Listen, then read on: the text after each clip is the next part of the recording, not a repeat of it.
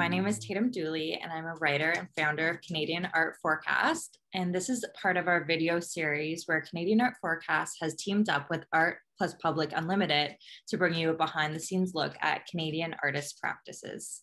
So today I'm joined by Hangama Amiri to chat about her figurative art practice, her works in textile, and the narrative themes throughout her art. Hangama and I talked for her Towards Gallery show, and so I'm really looking forward to revisiting some of those conversations and touching on what's new. Hangama Amiri is an Afghan-Canadian artist. She holds an MFA from Yale University and a BFA from NSCAD University in Halifax, Nova Scotia.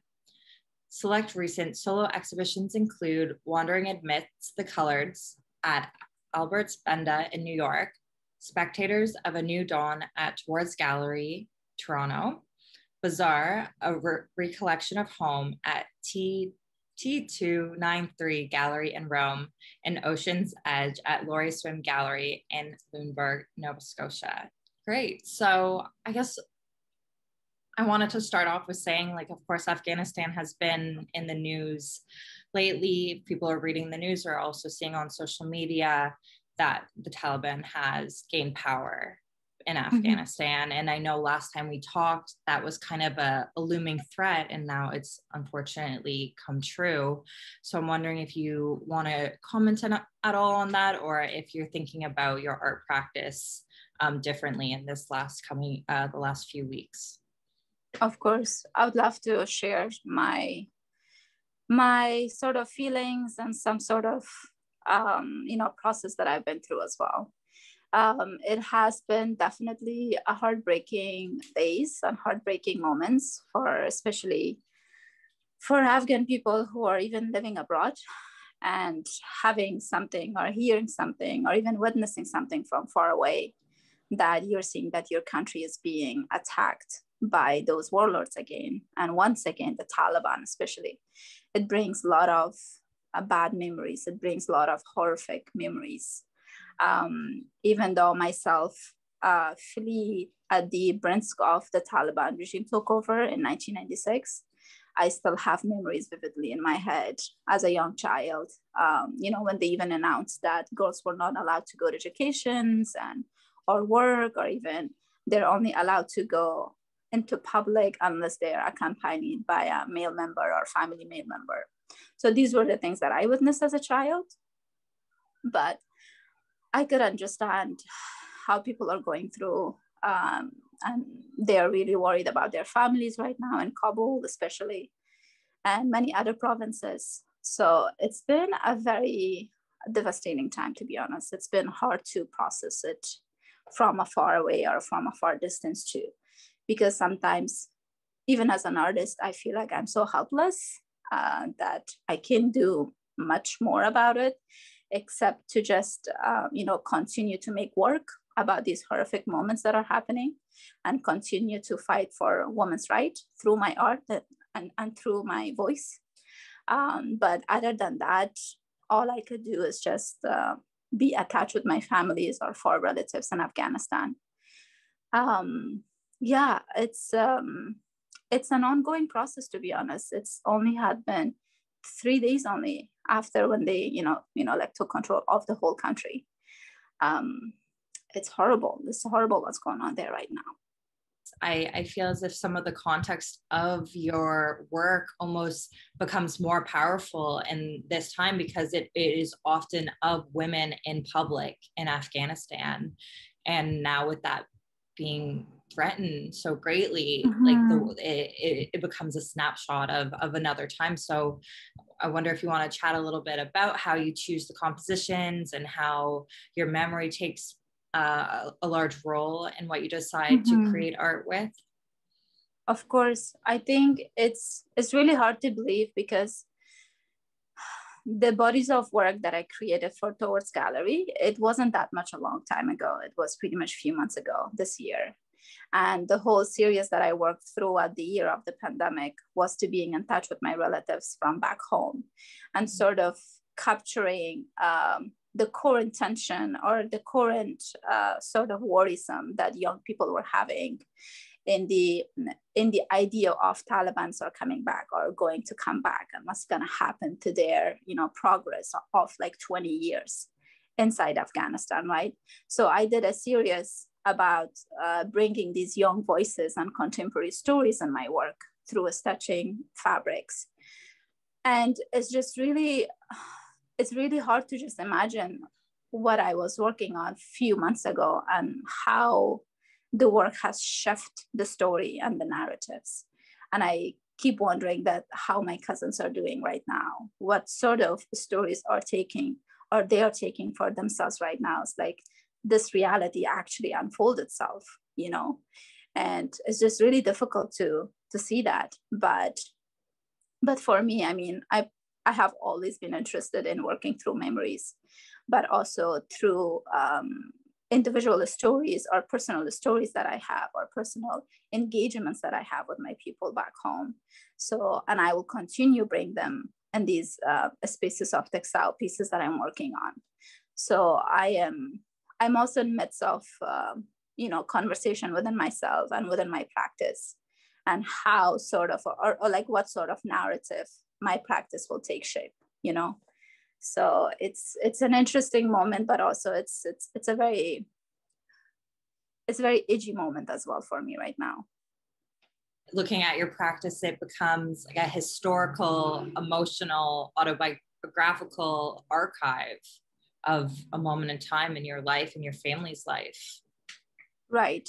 And I keep thinking about this exhibition that I've done at Tatum Dooley Gallery about the Bazaar, a recollection of home.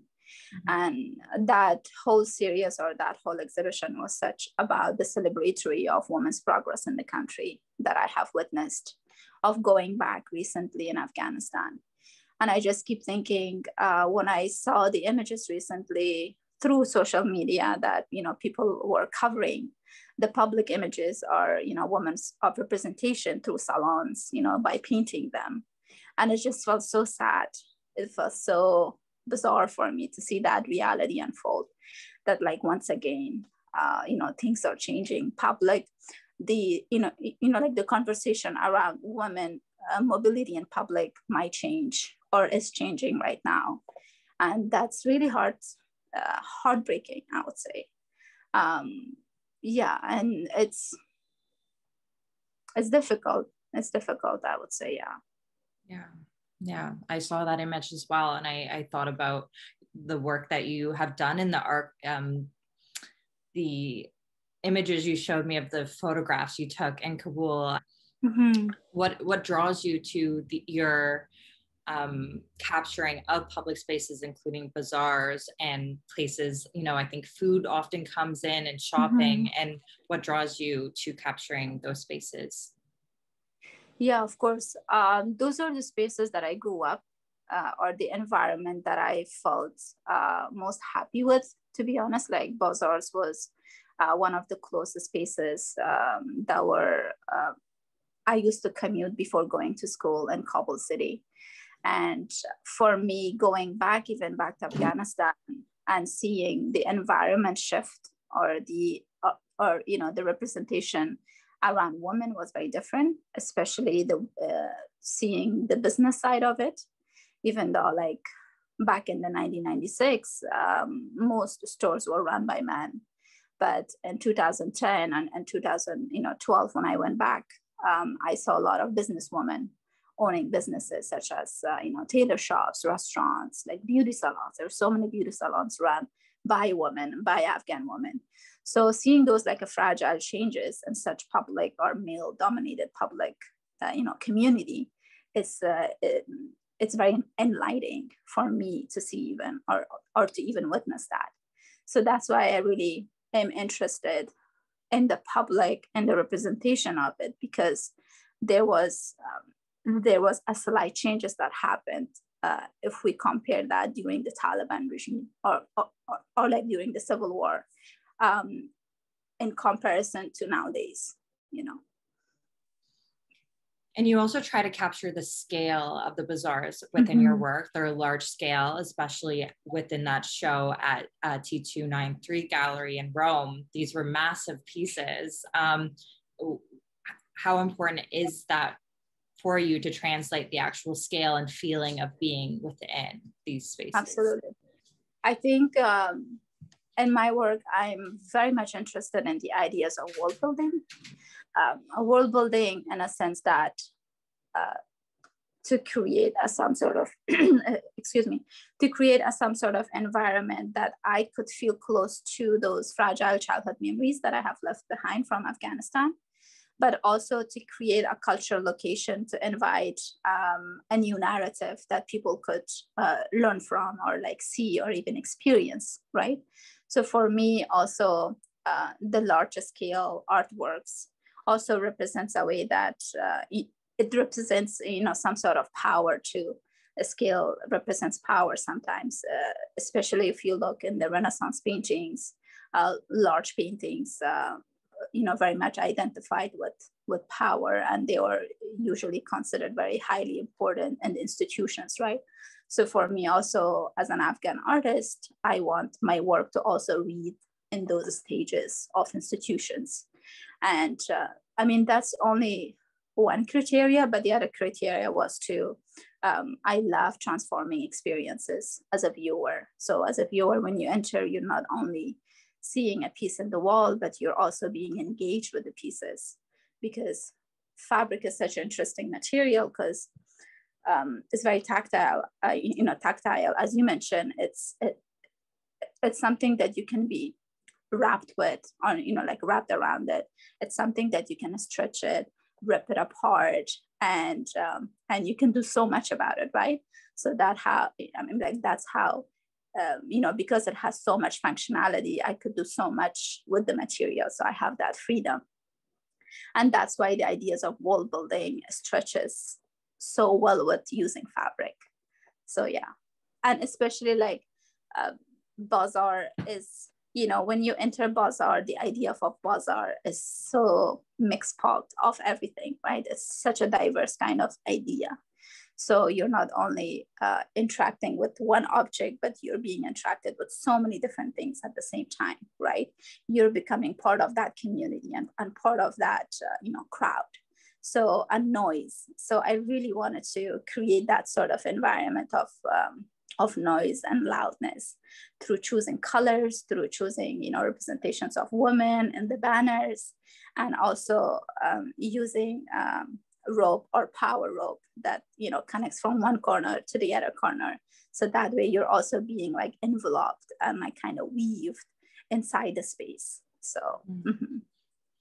Yeah, I was going to say that when I was at the show at Towards Gallery, I noticed that where it's these figures are larger than life, they do feel very powerful because they're looming over you. And then as the viewer, you also have the experience to get quite close to the fabric, and then it completely transfers the experience into seeing, the minute details of your stitching and the painting onto the canvas. So I was curious about your journey from painting into working with fabric, and how you feel that painting maybe still influences the work that you're doing, and the way that, I know you touched a little bit on the power of fabric, but also what your actual process of creating these are like. Right. I still love painting. I think painting was my first medium that I was introduced to art. I think painting has so many different dimensions and so many different explorations that it's uncountable, I would say. And that's what makes it so exciting all the time, always. I still think painterly when I work with fabric, especially with choosing my palette or choosing colors and compositions, but also the language of painting is also really amazing for me. And whenever I start working through fabrics, I usually start work with painting first. Either I do my sketches in gouache painting or color pencil. And from there, even when I go to stores, I pretty much bring my sketchbooks in order to choose colors and in order to match color from my sketchbooks into the fabric. So as you could see, my relation with painting always starts with painting and how I think about color too. maybe you could talk a little bit about, like, you know, do you have, you know, any like teachings in actual stitching, or were you taught that as a child or any in school? And then also I'd love to hear a little bit about the actual stores that you go to in New York to pick out the fabric in. Of course. I feel like my childhood experiences or like my relation with fabric is has been written a long time ago, I would say. My uncle in Kabul city, where I used to grow up in Makriana Kohna, he was a tailor and he still is a tailor. And he had a small shop in the Bazaar that was very close to our apartments. And whenever I used to go before school, I would always, you know, drop by at his workshop and at the shop and see what he was working on. So my introduction to fabric was from a really early age. But not from that experience, but also just walking around bazaars and being so confronted with so many amazing shiny fabrics from Central Asia and South Asian, you know, countries. It's really enriching experience to grow up with. And not only that, even as a refugee, being introduced to so many different cultural fabrics, like, you know, from Tajikistan, from Pakistan, from India. These are the countries that have really inspired me to look about colors, shapes, patterns, and they're so enriching and they're so bold and beautiful as well. So I grew up wearing them. I grew up seeing them, touching them, feeling them. So I guess my love for fabric and my love for textile has always been there.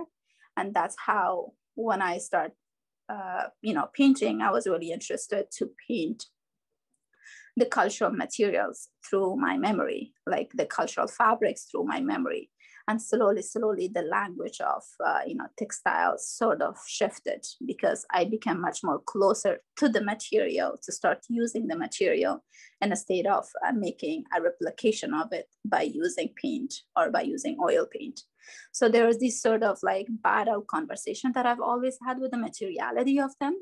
And when I started using textiles in my school at Yale, I became very much fascinated by starting first collage. I started using collages of fabric and painting on canvas at the same time. And then slowly there, I just adapted myself to use only fabric and let the fabric do its own thing, right? So I give all the power to the, you know, textiles. And that's how I become much more engaged and much more invested in the material. And I mean, that was my first inspiration. But also I could also mention, because when I remember before coming to Yale a few years back after graduating NSCAD, I was also working as a gallery assistant at Laurie Gallery in Nova Scotia. And she was a very well-known quilt person. And I feel like my introduction to quilting or fabric was also became from there too. And I was really introduced to her work and how she was working. But quilting is a very different method, I would say. The only thing that I learned from that was the fabric applique. And that's how I use my work. Starts with fabric applique a lot.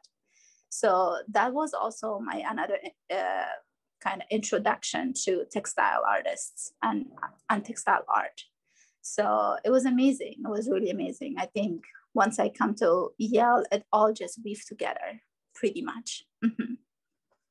And now that you mention it, it almost feels like in incorporating textile and craft or these elements of quilting, it's very much reclaiming something that was discredited because it was women's work for so long. So it feels as if the medium and the message are coinciding very nicely in your work. Definitely. I also, since I learning more or investing much of my studio practice by using these different textiles, I'm really finding that how fabric also carries memory, how fabric is also a very fragile kind of material too, and how also it captures a smell and touch and texture.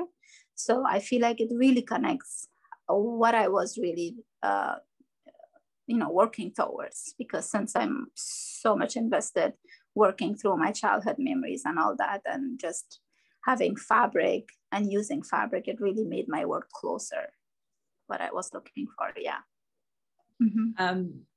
Thought that maybe we could talk about a couple images from your show at Towards, and if you wanted to expand. I know the ones that kind of stand out to me are the ones with two people in them.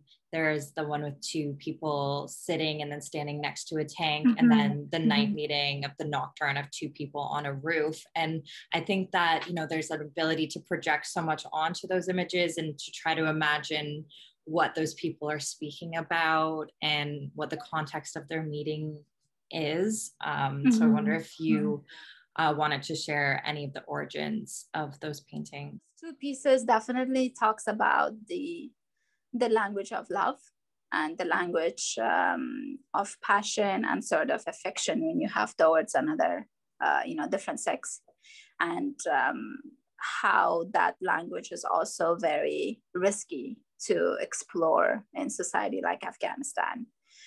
It's something is also very dangerous and something that young people do it secretly if their lovers are outside of their family wishes. So for me, I even had myself a personal experience in those situations when I went to visit Afghanistan for the first time. I was not introduced to so many social behavioral codes. I was very much a little bit freely in my actions or in my body language, but I end up knowing that love was such a secret word.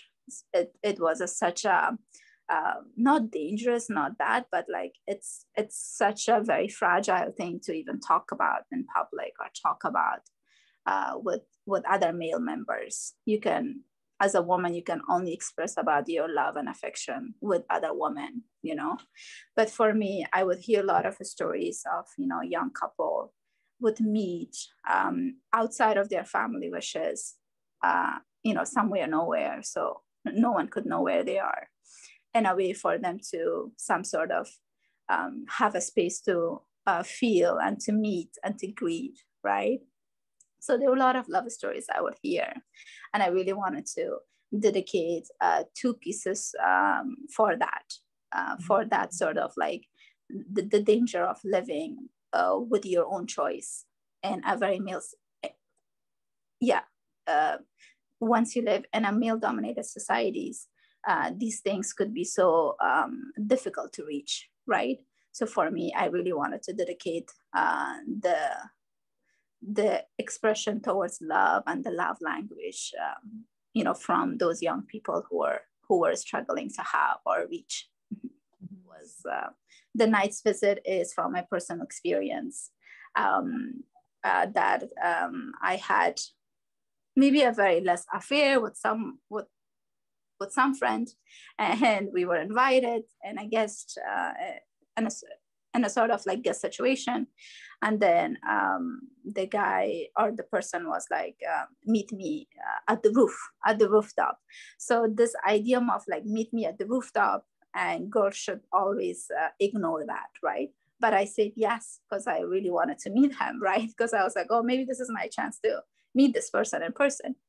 And I went upstairs at night. It was really beautiful night, and night in Kabul is really magical, I would say, because I think the landscape is so mountainous all around you, and you would see these houses with lights light up, and it's just like you see like stars in the ground, and also stars at night. So it's a really beautiful experience to be. And I was really happy to share that moment and meet this person at the roof. But then when I came down and when I told my other girlfriends and cousins, and they were like, oh my God, what did you just do? They were like, what would neighbors say? What would other people would say? So you could see like the difference, even meeting people outside alone at the rooftop, you were still becoming the spectators, right? So the whole exhibition title came from that piece as well, Spectators of a New Dawn, but not only from the love perspective, but also how the young people are seeing this new world ahead of them. You know, they are being the spectators, and the whole landscape and that homeland being the spectators back. Yeah. Mm-hmm.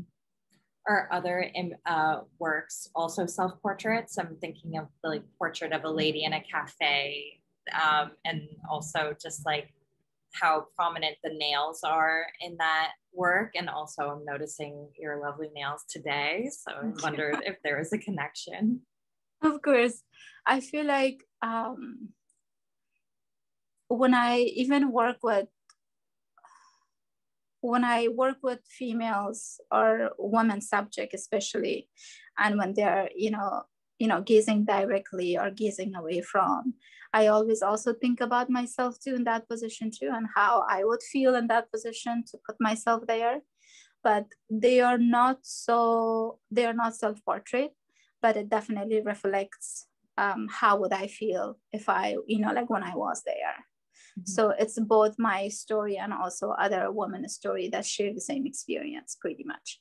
And my inspiration of nails and red nail polish is also something that comes from my early on to sort of witness when, through my mom, my aunts loved makeup, loved doing their nails.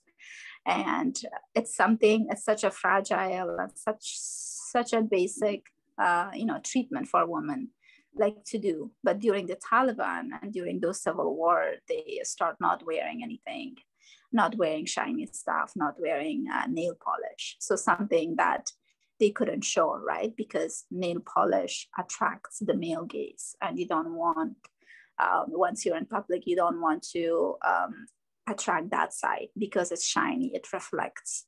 So for me, this sort of the ideas of reflection, the ideas of decoration around body is so important. It's a way for me to celebrate back those things that were taken away from them, right? And I've always carried this nail situation since my young age, and I've always been interested in doing my nails. It's such a small treatment that I have, for myself as a woman, and I will always continue doing it, right? So yeah, those are the inspiration, definitely. So they are semi, self-portrait, but also semi reflecting the experiences of Afghan women there. I do see a repetition of images that seem as if they're from adverts, or even there's one that seemed like stock images of like couples in love in the one piece at towards gallery with the text. And so what draws you to using these advertising images collaged within your paintings? Definitely. Those are kind of like references. That specific piece, I know which one you're talking about. It's all embroidered by machine. Mm-hmm. And I think there's few things that I can mention. The reason that I embroidered that piece is also a form of language. It's a form of letter. It's a form of Farsi letter or Farsi text, as if a lover is sending a postcard to another lover. It's something that I have witnessed a lot in Afghanistan. That's the only form of connection that couple would have, right? By posting and collaging Bollywood postcards and other well-known actresses and actors, and kind of their representation of affection and sort of romance that they show, and like they would put in these postcards in order to show how they feel about their loved ones, right? So for me, that piece really represented as a sort of, it's also very different from other bodies of work, but that one specifically is a form of language, is a form of receiving and giving. Yeah. The other question I had also, I think, deals with language, and that it was that I loved to see that you designed the World Refugee Day emoji on Twitter. And so was wondering what that experience was like, and how did you, going from making fine art to making an emoji, was that an easy transition for you, or is it's similar, it's all language? it was not an easy process. It looks a very easy image to come up, come up with, but I feel like the process was so difficult. Tatum, it was because since I work with such a large scale artworks, and shifting my designs, or shifting my art into design and thinking like a designer was a very difficult task for me. It's because now I have to think of an image or of a language that could also be very simple, very powerful, and also very universal, that not only directs one person or the other, but it has to direct globally, right? And kind of transforming my ideas of like, okay, I work really large and my work is very detailed, and how am I gonna come up with like two symbols? And slowly we did a lot of sketches, and also you have to, once I used to make a lot of like sketches, they would compress it into very tiny, emoji and cell phones are small, tiny thing, but it has to be visible, right? So all those sketches were so complex. It had lots of information. So by reducing that and working on it for 2 months or 1 month, I believe, I came up with the power of like, well, I love hands. Hand shows a lot of things. It's about power. It's about controlness. It's about, support. And heart is such a universal symbol that a 4-year-old child could understand, that anyone could understand that. So just representing that as if it's holding a heart in between, as if like a heart, and within it's a heart. So it was a very successful project to come up with. And I was deeply touched by that project as well, because working with such organizations like UnLtd is the organization that also helped me coming to Canada when I was really young. And so the project was really perfect for my practice to work on and give something back. So I was very happy to be chosen for that project for this year's. Mm-hmm. That's such a beautiful story, and also really incredible how you packed so much into such a simple image while also keeping kind of your distinct style of art into an emoji. So I love that. Thank you. Definitely. Yeah. And so just to end up, is there anything else that you wanted to talk about, or any upcoming projects you'd like to mention? Sure. I wish I could visit this upcoming show that I have in Toronto at Cooper Cole. And this is happening in September, last week of September of this year. But I hope that my Canadian friends and fellow would, take a day off and go see the show for me and for the sake of the arts. I feel like I'm very excited about this body of work. And yeah, this is the upcoming fresh project that I have for my Canadian fellows and for everyone who loves art. Oh, that's so great to hear. I'm really looking forward to seeing that. Thank you so much, Hangama. Thank you for having me, Tatum. This was a pleasure. Thank you. Yeah.